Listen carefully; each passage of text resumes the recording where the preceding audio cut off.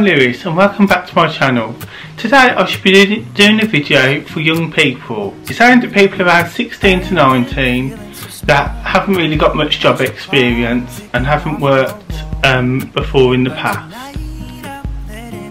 Just before I get into it, I am not a careers advisor. These are just my personal experiences and the way I apply for jobs and just my general advice. The best place to start is to look at, I've got 3 ways to advise on getting a job. The first one is to use your friends, family and any associates that you might know.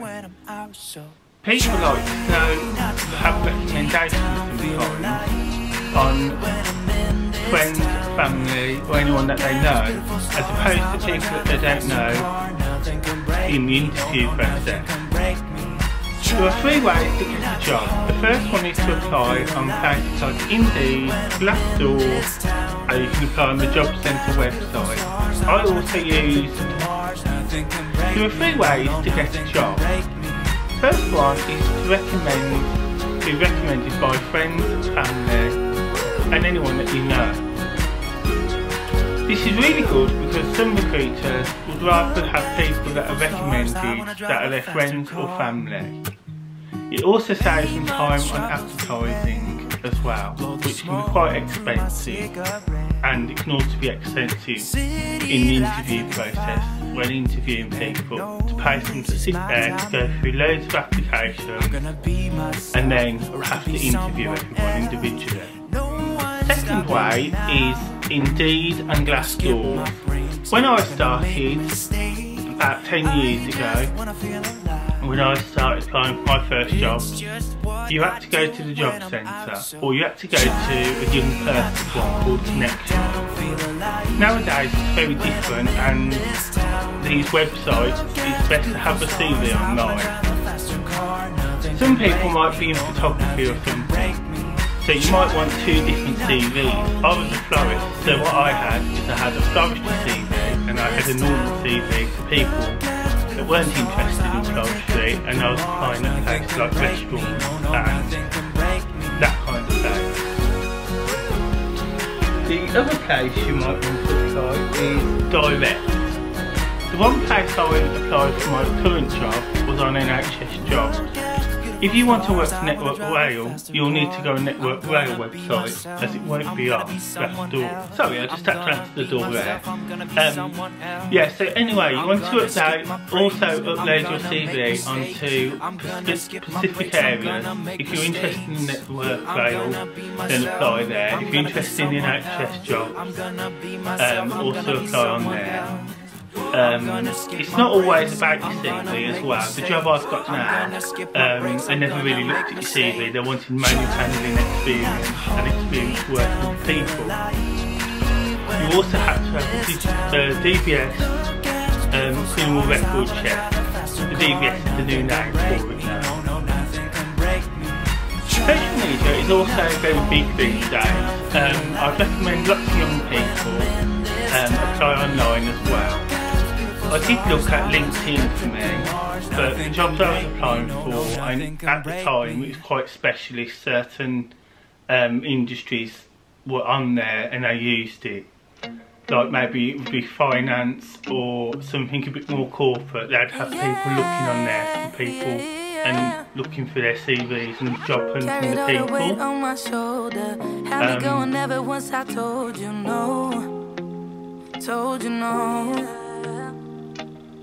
Kept going like a marching soldier.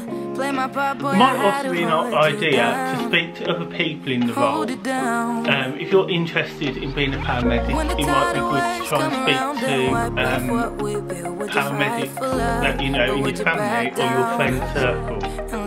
Maybe your mum's friend is a paramedic or is a nurse that you want to speak to them and ask them about what it's like doing that job role and what skills and experience you might need.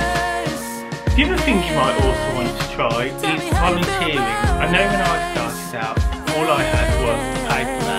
I got paid a little bit of money for it, but most of it wasn't a lot of experience, but it helped me build upon that.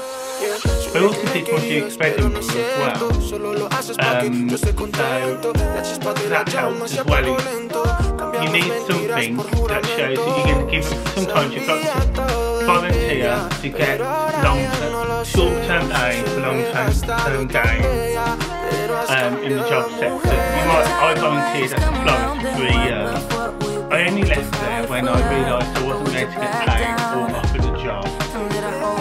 So because of this, I decided to go and work somewhere else to gain a different experience and a different business style of how it was run.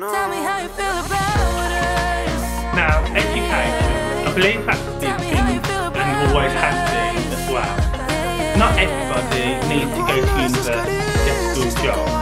It all depends on what kind of job you want.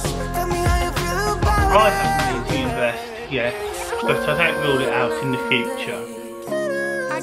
The other thing is you might want to start a side hustle as well, and you might want to start a job on the side so you've got more than one income coming in. I'm also starting a side hustle as I would like to gain new skills and experiences. The other thing as well is to keep positive. There are absolutely millions of people out of work at the moment due to the virus. This is one of the reasons I've decided to make this video, as I remember even though it's 10 years ago how hard it was for me to get a job. I felt low skilled, I didn't have very good qualifications compared to people with A-levels and GCSEs, and I also found it hard that every time you go to an interview it's, oh, you haven't got experience, you haven't got experience. But I've come to realise recently that you also get that if you're 30 or 40. You still get it later on. Just because you're 10 years on, you're still going to get people saying you haven't got experience. This used to really annoy me and my friends, and we used to say, well, how are we supposed to get the experience if no one will give us a job or a chance? I'd also advise young people that are just leaving school, going into sixth form, going to college, or maybe even going to uni. Don't just apply for something because your friends are also applying for it. If your friend is applying to be a nail technician, but you're not really interested in doing people's nails, and you're not very good at talking to them and you're quite introverted, then you might want to consider another job somewhere else that is better suited to your personal style and your personality.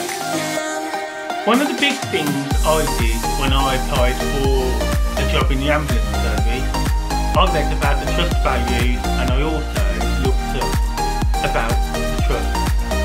I've also done this with other companies. A lot of companies I've worked for have been small florists, cafes and that type of business. They'll all have a history and they'll all want to know that you're interested in their business. Small businesses are more likely to ask things about maybe who started the company, or what do you know about our brand and our business and what we do. One of the key things I said to one of the higher managers at our ambulance service is that I knew that 5,000 square footage, that's quite a lot to drive. But one of the managers was quite impressed with this, as I was speaking to people who were applying for paramedic roles and they didn't even know how far they would have to drive. People want to employ people that they can relate to as well as the trust values and the company values and organisation. They don't want to work with people that don't seem interested and only care about the money and the other job role benefits. You need to also look into it, because this sets a better precedent when you're applying for jobs, as opposed to all the other competition that are going for the job. As I spoke to people who were looking to be student paramedics and they didn't know how far the area covered or anything. They hadn't looked up online. When I had my business, I also would have been, if I took people on, I'd also want to know what they know about my business. Because it's nice to show an interest in other businesses and how they've started and the organisation you hope to work with.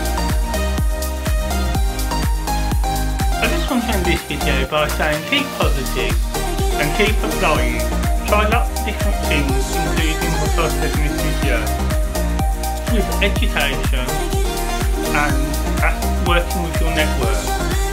I personally didn't have a lot of friends and a lot of family that could put me forward for jobs. So every job I've ever had, most of them have been from me applying on job sites, rather than a personal recommendation.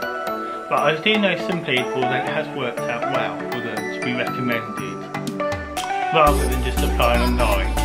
I think the key thing is, in this day and age, is to try lots of different things. Don't just try one thing. Like you wouldn't just apply for working in a restaurant and only want to do that job. You might want to also be a nail technician, work in a restaurant, and you might also want to be a photographer as well. So look at what skills you've got and where your passions maybe lie, because that's going to shine through in the interview as well, that you want to be passionate about what job you're applying for. Please give this video a like and a thumbs up, and subscribe to my channel. I'd also appreciate any comments or feedback, and to see what videos you'd like to see in my next video.